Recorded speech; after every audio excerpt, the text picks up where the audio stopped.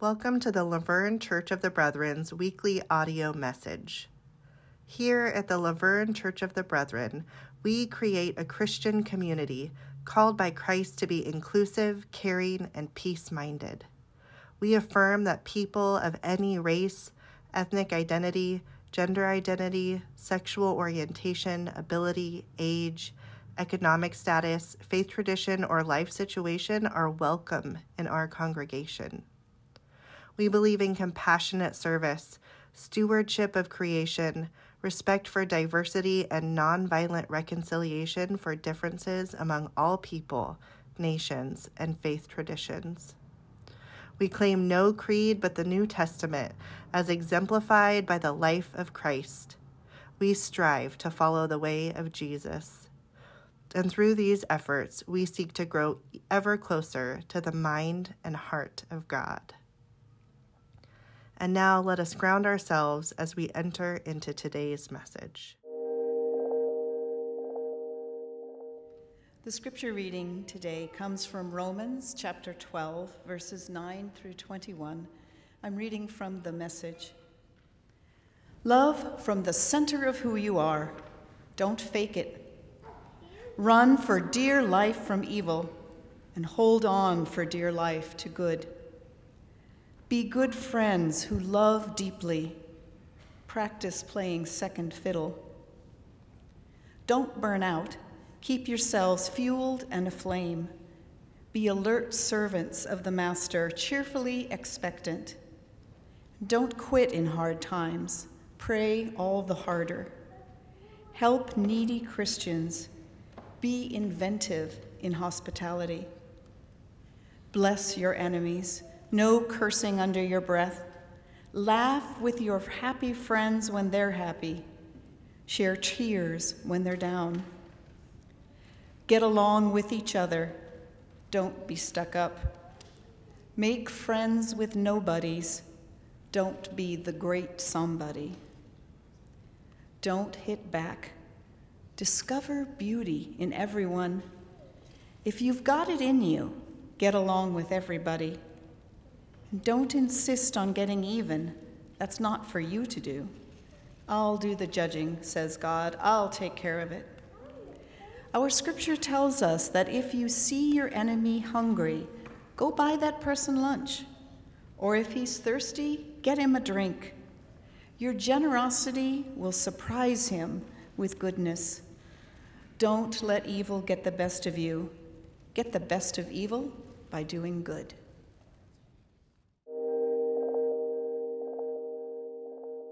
There's a joke about an old brethren deacon who was praying one day. He says, Lord, we know that you want brethren preachers to be poor and humble, so you keep them humble and we'll keep them poor. So maybe it's not a good idea to be too proud, but I am proud of a few things that I've accomplished, and one of them is the 6 years that I spent as the chairperson for the Center for Peace and Nonviolence in South Bend, Indiana.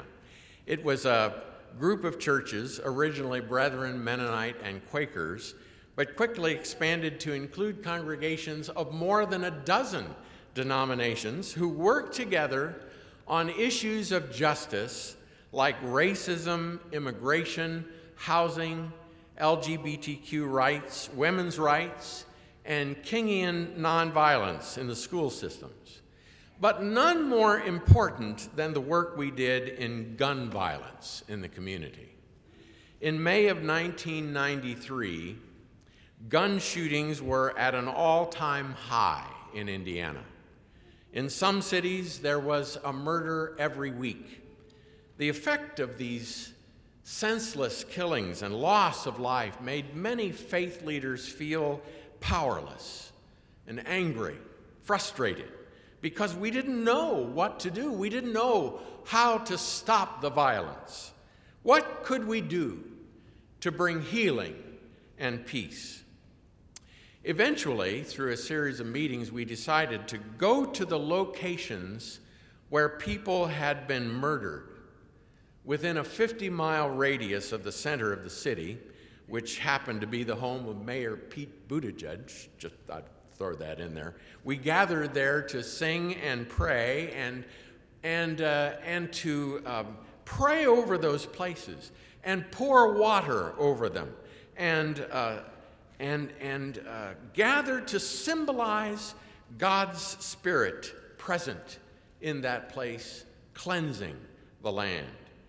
We prayed for the ones who had been killed and the families of the shooters. We prayed for the healing of the community and the city. We started with 5 or 6 faith leaders gathering after a shooting, and in the next few months we had between 40 and 50, sometimes 80 or 100 people from different faith backgrounds gathering for the prayer of healing service. It was powerful. One Saturday morning, after 2 teenagers had gotten into a fight and one shot and killed the other, this group went into the street of that neighborhood. There were still bloodstains on the sidewalk. We invited the mother of the boy who had been killed to join us for prayer and healing. 4 houses down the street, the mother of the shooter came out onto her porch as she saw the gathering. These 2 women knew each other, having lived on the same street for years. A minister went to the woman on the porch and told her what we were doing and invited her to join us. At first she was hesitant, but he could tell her heart was heavy and her eyes were swollen from crying. "I'm a minister," he said. "Come join us. We are gathering to pray for healing for all of those involved in this tragedy." He extended his hand and she let him guide her down the steps of the porch. When they arrived at the circle of the people, the mother of the victim was 4 people to her right. They looked at each other while the circle sang "Let It Be," John Lennon, as one of the faith leaders poured water over the bloodstains on the pavement. You could hear both of the mothers starting to cry. Everyone joined hands and people began to share their prayers aloud, asking for God's healing and forgiveness and peace. We concluded by singing "Let There Be Peace on Earth," after which a faith leader invited people to give a hug or a handshake to another and to share the peace of God. Both women went toward each other immediately and hugged and cried together. Their expressions of forgiveness and healing had a profound effect on everyone who was there. What I want to say this morning is that when we experience empowerment, realizing that we don't have to feel powerless, we can choose to do something that can have a positive effect. It can begin with prayer, which can give us clarity and might call us to take steps of action. We can bring the light and love of God into the darkness, and things can begin to change. Over the next few months, the murder rate in South Bend went from 1 killing a week to less than 1 a month and continued to drop over the next year. These gatherings of people for prayer, for healing, and forgiveness had such a profound effect that they created ripples in the community. Eventually, they led to other things. There was a series of gun buybacks where we collected hundreds of handguns and some assault weapons. It led to a protest and subsequent shutdown of an annual gun fair at the 4-H County Fairgrounds that had been happening for 30 years, and a round of fruitful conversations between the Center for Peace and Nonviolence and 5 street gangs in the city. Gun violence is a contemporary global human rights issue Gun-related violence threatens our most fundamental human right, the right to life. This is not simply a political issue. It is that, and if you think for that reason preachers shouldn't be talking about it, well, they should, because it is one of the most important spiritual and moral issues of our time. Gun violence is a daily tragedy affecting the lives of individuals around the world. More than 500 people die every day because of violence committed by firearms. Sometimes accidental, many times not. My pastoral career of 40 years of full-time ministry in the Midwest was bookended by gun violence. The first week of my ministry as a student pastor during college, I got a phone call in the middle of the night asking me to come to the home of a woman who was threatening to kill herself. I was a 19-year-old kid. What did I know about how to talk to a person like that? What if she decided to shoot me instead? I'll tell you what, I was one nervous kid on my way to that home, and somehow, by the grace of God, we both survived that evening. The week before I moved to California to take this job, I was called into the police station to talk to 5 families of children at a house party who had found a gun and accidentally killed one of the children. What a mess. What a tragedy. Anybody can be affected by gun violence. If you have a gun in the house, by the way, statistically, it is more likely to be you or someone you love to be injured rather than an intruder.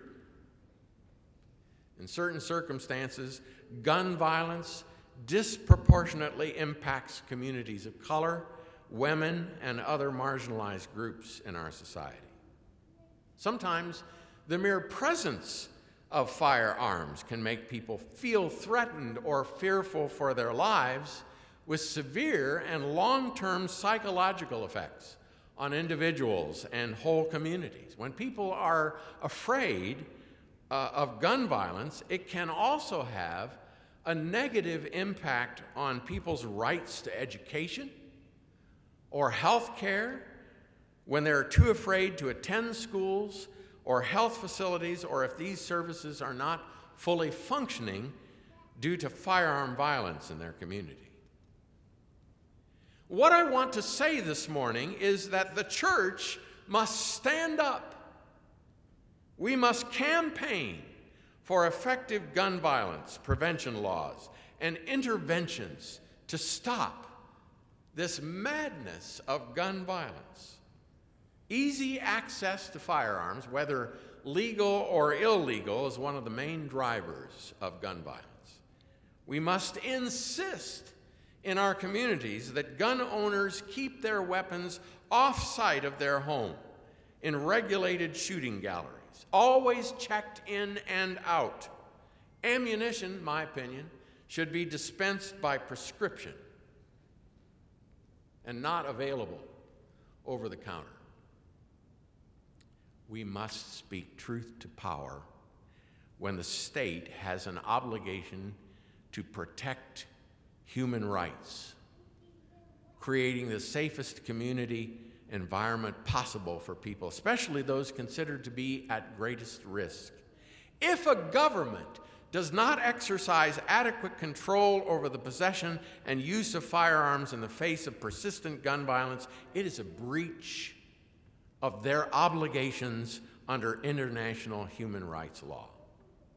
But listen, the church cannot wait on the governments of the world to create the conditions of justice and healing and peace in our world.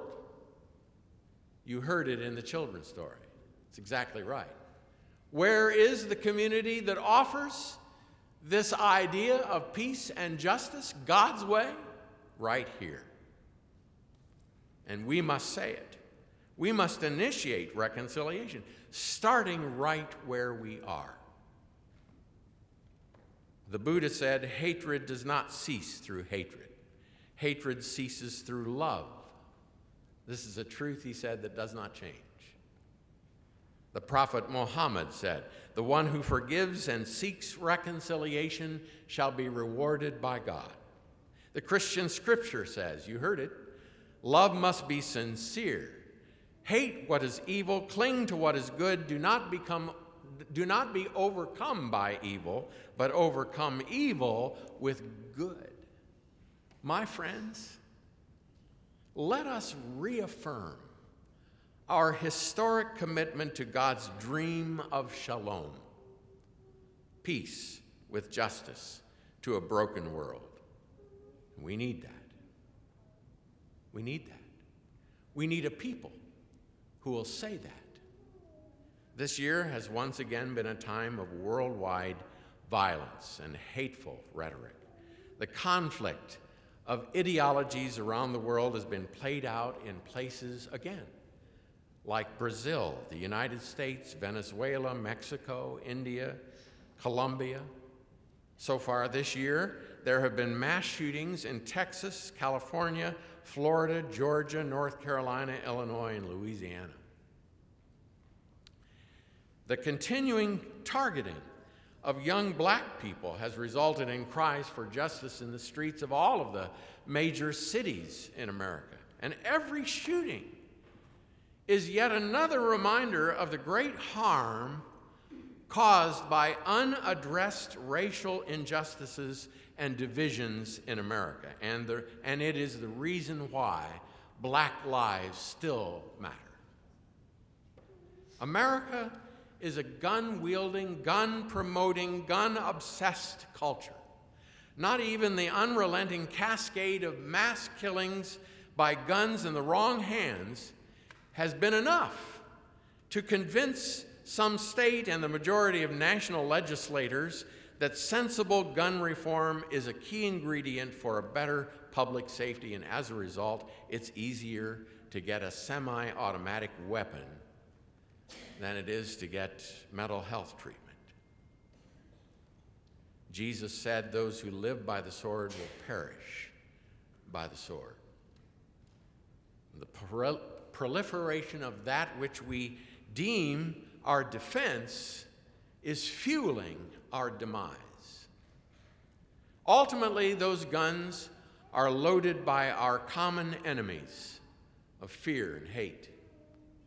The same ammunition is responsible for the bombing of mosques and the burning of churches and LGBTQ discrimination.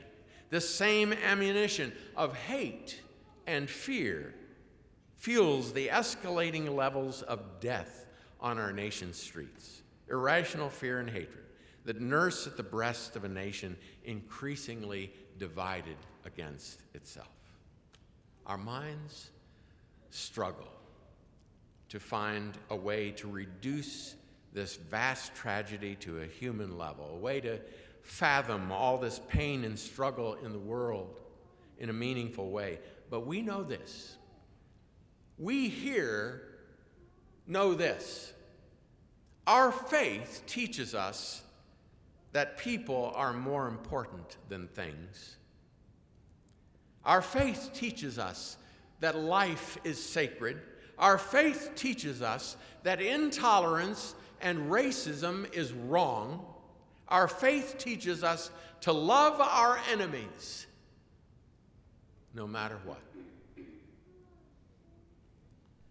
And we here believe that at the heart of all religions is love.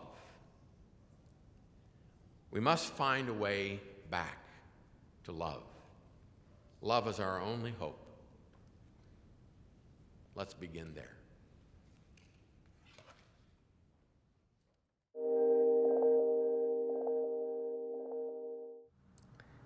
We're so glad that you listened to the message today. If you're looking for an open and affirming, peace-loving, and justice-seeking congregation, consider visiting us for in-person worship on Sundays at 9:30 a.m. We'd love to meet you.